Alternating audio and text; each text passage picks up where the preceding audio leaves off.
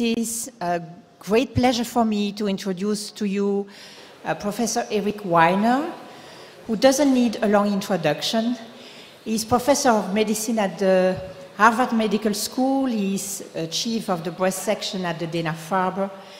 He has been chair of the Alliance Group. He's a wonderful mentor, collaborator, and he has a unique talent at dissecting results from clinical trials and transposing them to daily clinical practice. And I think his success relates to the fact that he speaks to our heart and not only to our brain, because he's truly patient-focused. So Eric, tell us everything about adjuvant and neoadjuvant therapy, principles and practical considerations.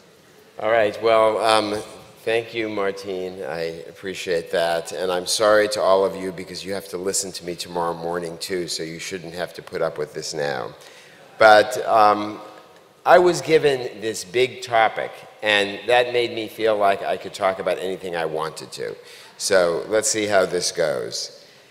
Here are my disclosures, and here are the topics that I'm going to consider. I want to talk about, briefly, the goals of adjuvant and neoadjuvant therapy, the relative merits of the adjuvant versus the neoadjuvant approach, the surgical advantages associated with neoadjuvant therapy. I'm going to take a very brief detour into neoadjuvant endocrine therapy, which others have touched on. And then we're going to talk about the meaning of a pathologic complete response and the hope that neoadjuvant therapy can lead to individualization and improved outcomes. So when we think about the goals of adjuvant therapy, they're really quite straightforward: to eradicate micrometastatic disease and improve overall survival. We often look at disease-free survival or distant disease-free survival, and these are useful measures if they are good surrogates for overall survival, or if the delay in recurrence, even without a survival prolongation, leads to better overall quality of life after accounting for the toxicity of treatment, since ultimately it all comes to how long and how well we all live. With neoadjuvant therapy, of course, we're still trying to eradicate micrometastatic disease and improve survival. It's the same treatment given before versus after most of the time. But we're also trying to decrease the extent of surgery, provide prognostic information, identify candidates for different treatment approaches, which you've heard about over the past few days, potentially to test de-escalation trials, de-escalation strategies in trials, and conduct tissue-intensive trials. Is there a survival difference between adjuvant and neoadjuvant therapy? I think the simple answer is, at this point, no. This was published a number of years ago and represents the NSABP experience in their B18 and B27 trials. B18, which was truly a visionary study when started now about 3 decades ago, compared surgery followed by 4 cycles of AC with AC followed by surgery. The hypothesis was that patients who received chemotherapy first would actually have a better outcome as a result of not perturbing the tumor. That turned out not to be the case. The survival and disease-free survival outcomes were identical. In B27, there were 3 arms, but importantly, 2 of the arms were either 4 cycles of AC before surgery or 4 cycles of AC followed by 4 cycles of docetaxel before surgery. Adding docetaxel doubled the pathologic complete response rate, but in spite of that, there was no difference in long-term outcome.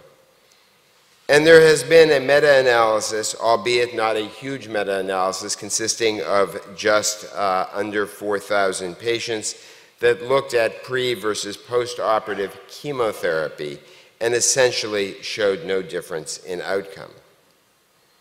Now, given the fact that survival is the same, it's worth spending a few minutes talking about when adjuvant therapy is preferred, and this I would call surgery first.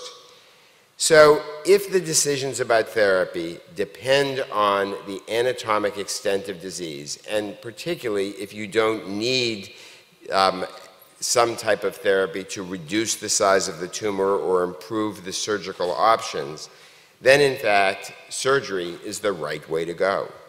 This is true for most early stage cancers. For patients with stage 1 HER2 positive disease, as you know, we can give a much easier chemotherapy regimen than we would give for patients who have stage 2 or 3 disease, but we need to know the anatomic extent of disease.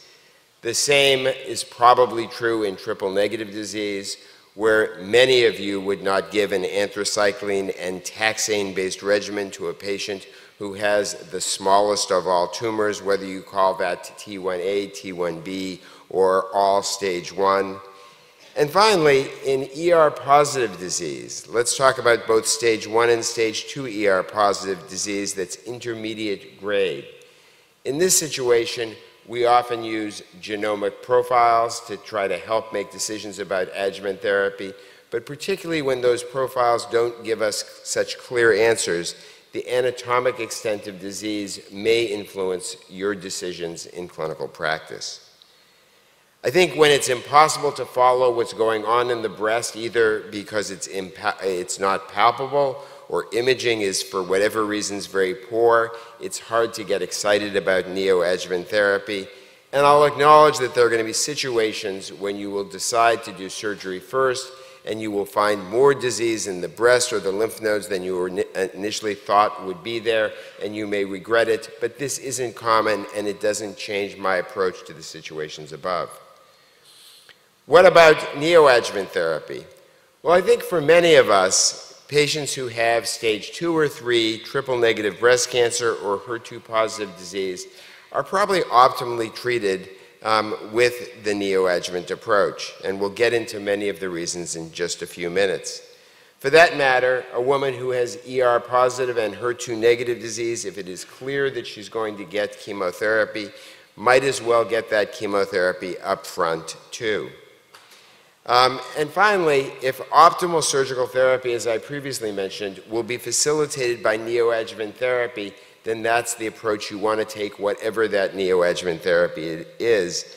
But I think there is one twist, and that is to be successful giving neoadjuvant therapy, you really need to have a multidisciplinary team that is actually adequately functioning, because surgeons and medical oncologists and radiation oncologists need to be able to talk to one another and communicate about the patient. Now, in spite of the fact that we saw no difference in the studies that have been done in terms of survival, I think there is one nagging issue, and that is whether there are subsets of patients for whom delays in the administration of treatment, and specifically chemotherapy, may be problematic. And this perhaps applies to triple-negative patients more than to any other group. Clearly, starting with chemotherapy minimizes the issue, and this is almost certainly a bigger problem for underserved women, some of whom may undergo surgery and then never make their way to see a medical oncologist afterwards and receive no additional therapy. And there are data to support this. There are actually a number of studies that have looked at treatment delays, particularly in the ER-negative or triple-negative setting. Shown on the left is the experience at the British Columbia Cancer Registry, a total of 2,954 patients, about half of whom had ER-negative disease. And as you can see, an interval from surgery to the start of treatment of 12 to 24 weeks seemed to lead to a worse outcome. MD Anderson, or the MD Anderson group, also did a review of their database, identifying 889 patients with triple-negative disease and suggesting that for those who had treatment within 30 days, the outcome was better. Let's now talk a little bit about the impact on local therapy and specifically surgery. This now is back to NSABP B18, and this is looking at the group of women in B18 who received AC and then had surgery. As you can see, for patients who had T1 and T tumors, so less than 2 centimeters or less, or 2.1 to 5, that the number of women who were thought to be eligible for lumpectomy and the number who had lumpectomies performed were almost identical to one another. Now, the caveat here, of course, is some of those women who were proposed for lumpectomy might not have actually been able to have a lumpectomy, They might have had persistently positive margins, for example, if they had not received chemotherapy first. But it's hard to get excited about the dramatic increase in breast conservation in these patients. In patients who had T3 tumors, there was a modest improvement in the number of women who were able to undergo lumpectomies, about a 20% improvement. Monica Morrow and Terry King have reviewed a number of studies and looked at both pathologic complete response rates and breast conservation rates. And in each of these 4 trials that I have listed on the bottom, there was an improvement with the investigational arm in the pathologic complete response rate. In some cases, for example, in the NeoAlto trial, essentially a doubling of the pathologic complete response rate, and that is shown in the solid bars. But as you can see in the striped bars, the difference in terms of breast conservation was much, much more modest.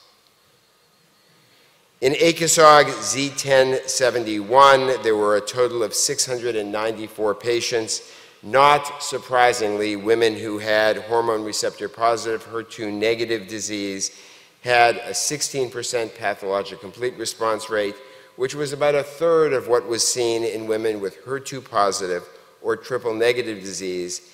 And yet, the frequency of breast conservation, while a little lower in the hormone receptor positive HER2 negative group, was not dramatically different.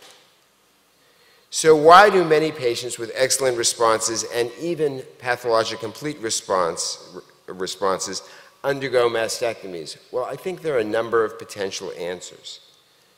There's patient anxiety and bias. There's physician bias and anxiety. There are patients who have multifocal disease at presentation and simply may not be eligible, even if they have a pathologic complete response, which you don't know they've had before you do the surgery, to undergo conservative surgery. There's the problem of diffuse calcifications that simply cannot be cleared by conservative surgery, and this is particularly an issue in the context of HER2 positive disease, rarely an issue in triple negative disease, where we do still see very high rates of mastectomy even in patients who have a pathologic complete response. And finally, and I don't know that this is, it's hard to call this a problem, but we don't have perfect imaging. If we had imaging that told us whether someone had a pathologic complete response, this would be much easier. In ACOSOG Z1071, they also asked whether not only could you do less surgery in the breast, could you do less surgery to the axilla. So a total of 637 patients who had node-positive disease at presentation were treated with neoadjuvant therapy. 40% of those patients converted to a clinical N0 status. The sentinel biopsy identified the correct axillary node status in 91% of patients. The false negative rate, if 3 or more sentinel nodes were examined, was 9%. And there are 3 similar trials that have reported quite similar results. And I think this study and the other studies raise the question about what the appropriate local therapy, not just to the breast, but to the regional lymph nodes is in patients who have excellent responses to preoperative therapy. And there are randomized trials going on at the moment, both in the US and outside of the US, addressing these questions. I want to take a very brief detour into preoperative endocrine therapy. This looks at another ACOSOG study. This was a study that was led by Matthew Ellis and looked at 3 different aromatase inhibitors in the neoadjuvant setting administered for 6 months. You will not be surprised to hear that they all performed the same. So they were all brought together and analyzed together, at least on this slide. And all of these patients were either considered to be marginal candidates for breast conservation or candidates for modified radical mastectomy only. And what you can see is that for those patients who had a marginal status at the outset, 78% of them were actually able to undergo breast conservation. And for those patients who were candidates only for a mastectomy initially, 42% of them had conservative surgery. So if anything, preoperative endocrine therapy appeared to be quite effective in downstaging the tumor, far less effective in terms of producing a pathologic complete response either in the breast or in the axilla. But this is clearly a treatment to keep in mind. And when should it be considered? At least from my perspective, this is a treatment for patients who are generally not considered to have chemotherapy-sensitive disease, and when your inclination at the outset is that you're probably not going to give chemotherapy at all. It is best done to optimize breast conservation for stage 2 and 3 disease. There is the potential to assess prognosis through assessments of measurements such as Ki-67 or other markers to determine the need for chemotherapy, and this, of course, was suggested in the POETIC study. Though in my mind, in average clinical practice, this is still investigational. If you're going to give endocrine therapy, be prepared to follow people closely and be prepared to treat them for 6 months or longer, because that is the amount of time that it takes to see an optimal response. And I think the big question many of us have as we await the results of adjuvant trials is how the CDK4/6 inhibitors will fit in. So now let's turn and talk about the meaning of a pathologic complete response. Is there a consistent correlation between a higher path-CR rate and improvement in event-free and overall survival in trials? Is there a consistent correlation between path-CR and outcome for the individual patient? And if these questions lead to different answers, and I think many of you know that they do, and I will tell you that they do, it seems counterintuitive. Can these answers really be different? So first, let's go to the meta-analysis that was done by Patricia Kodazar and published in The Lancet in 2014, where she looked at a large number of neoadjuvant trials. And what you can see is that the path-CR rate, which I showed you earlier in an ACOSOG trial, varies greatly according to the disease subtype and the treatment. For patients with hormone receptor positive and HER2 negative disease shown on the far left, those who had grade 1 or 2 disease were very unlikely to have a pathologic complete response, doubled if the disease was grade 3. In the HER2 positive setting, with chemotherapy alone, there is a modest complete response rate, pathologic complete response rate, higher in the hormone receptor negative than the hormone receptor positive population. But of course, this jumps way up to 50%, for example, in the group of patients who had ER negative HER2 positive disease when trastuzumab is added.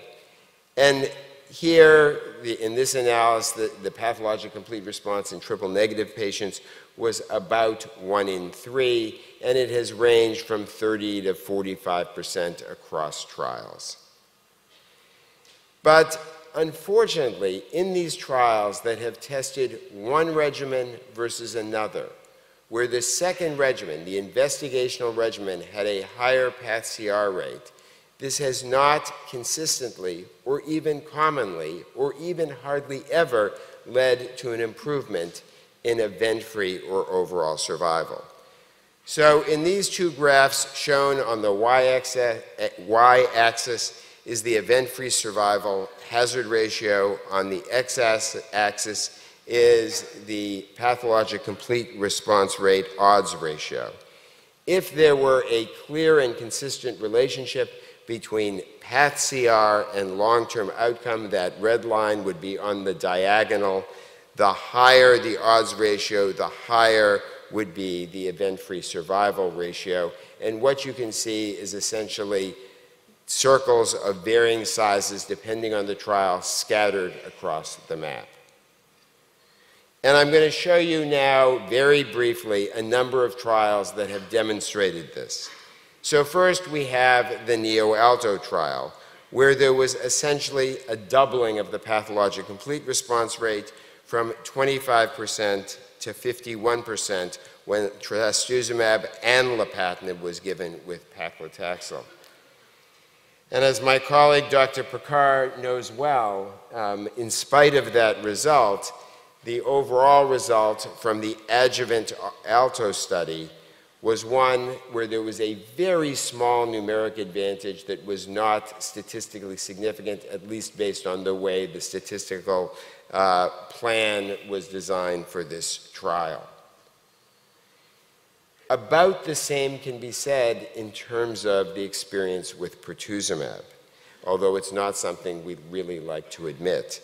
So in the NEOSPHERE study, the addition of pertuzumab led to almost a doubling of the pathologic complete response rate, and in ER-negative patients, those who received THP had a 63% pathologic complete response rate. Technically, Affinity was a statistically significant study. It led to an approval, but as you all know, the added benefit for pertuzumab in the majority of patients was quite small. Not something that we don't give. We do give it, some more selectively than others, but it was hardly as striking as what we saw in NEOSPHERE. The one trial where there has been a clear relationship between pathologic complete response and long-term outcome is the NOAA trial done in patients with HER2-positive locally advanced breast cancer, where there was a doubling of the pathologic complete response and a long-term benefit. And in this study, I think what's different is that a very different treatment, a biologic anti-HER2 treatment, was added for the first time to chemotherapy. And just to complete this series of trials, the same has been seen in triple-negative disease. Here, with bevacizumab, Gepar-Quinto showed a benefit for preoperative bevacizumab. We saw a similar result in the study led by Bill Sykov in the CLGB 40103. But in spite of these results, the Beatrice study, which was conducted in patients with triple-negative disease, many of whom had node-negative disease, and the ECOG study, which was conducted in a more mixed group of patients but a higher proportion of node-positive patients, failed to show a benefit for bevacizumab. Now, in spite of what we've seen in clinical trials, and in spite of the fact that on a trial level there is not a correlation between an improvement in pathologic complete response that is consistent and long-term outcome, on an individual patient basis, pathologic complete response is a powerful biomarker. And in fact, both event-free and overall survival are substantially higher for patients who have a pathologic response than those who don't. This has also not only been shown in Dr. Kodazar's meta-analysis that I just showed you, but was recently reported about 15 months ago at San Antonio in I-SPY 2. And here, this is the entire population in I-SPY 2, and what you can see is both event-free survival and distant recurrence-free survival were substantially higher for patients who achieved a pathologic complete response versus those who didn't. 94 and 95% at 3 years was the event-free survival and distant relapse-free survival compared to a 79 and 76%. This was seen even more dramatically in patients with triple-negative disease, where the failure to obtain a pathologic complete response in this setting led to an even worse outcome. And almost surprisingly, but maybe not, it was also seen in hormone receptor positive and HER2 negative disease. We're typically used to thinking of failure to achieve a pathologic response, pathologic complete response in patients with ER-positive disease as being somewhat less dire, and typically it is. But the difference here is that all of these patients had mammaprint high ER-positive disease, so these are patients with high-grade ER-positive disease, which may be more sensitive to the effects of chemotherapy. So how do we reconcile the individual patient data with the trial outcomes? And bear with me while we go through a thought experiment. Forgive me if, in fact, you've heard me do this before. So let's take a standard treatment. And the pathologic CR rate is 25%. Of those 25% of patients, 90% are cured, 10% relapse. Of the patients who don't have a PCR, all those patients don't relapse. In fact, about 30% do, and 70% are cured. Now let's take a new treatment. You've added some drug or substituted a drug, and this new treatment now has a pathologic complete response rate of 50%. And the key is, who are those 25% of women who in fact have now achieved a pathologic complete response rate? Are they from the 70% who were receiving the standard treatment who would have been cured, or are they from the 30% who would have relapsed? And the improvement will only lead to a better event-free, disease-free survival if these patients come from the 30% who are ultimately destined to relapse. So my interpretation is that pathologic complete response is clearly associated with a better outcome for the individual patient, but the relationship between PCR and a favorable outcome actually is an association. It's not a causal relationship. And PCR is by no means required to achieve a favorable outcome. And this is even more so now that we have studies like the Catherine study. So Catherine took patients who did not achieve a pathologic complete response, substituted TDM1 for trastuzumab, and demonstrated an 11% improvement in invasive disease-free survival. Now, accompanying the official publication of Catherine in the New England Journal was a commentary from some of our colleagues at the FDA, and I'm just going to read you a selected portion.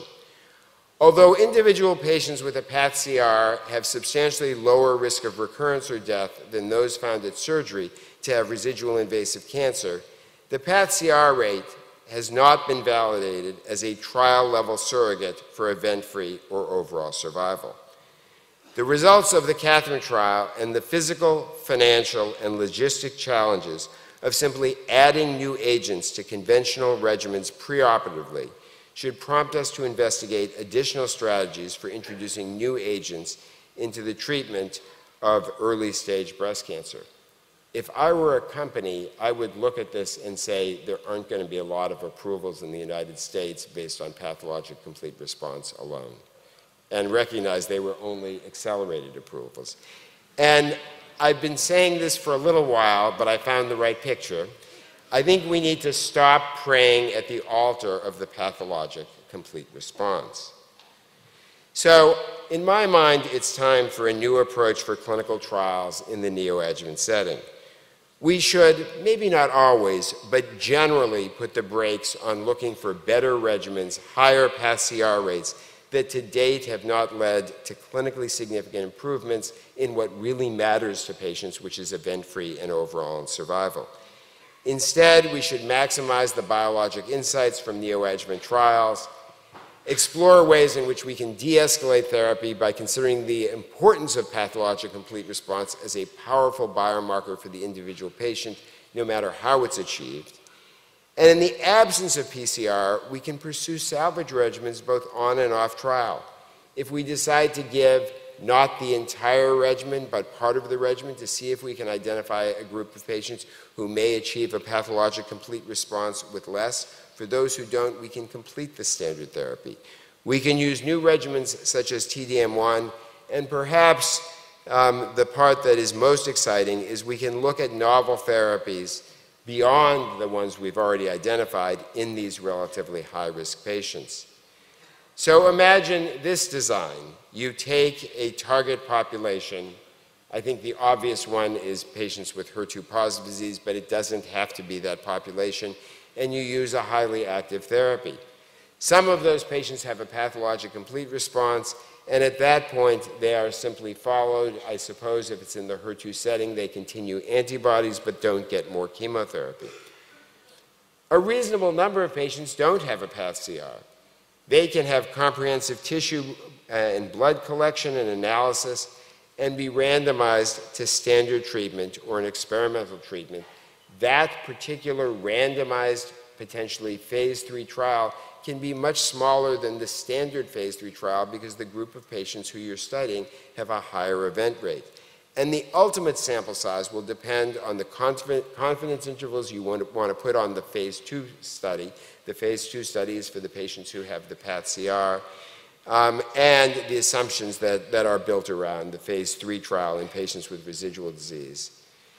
An optimal result from such a study would be de-escalation of therapy for some, escalation of therapy for those with residual disease, development of even more effective escalation approaches, and importantly, biologic insights to differentiate patient populations and design tailored treatments.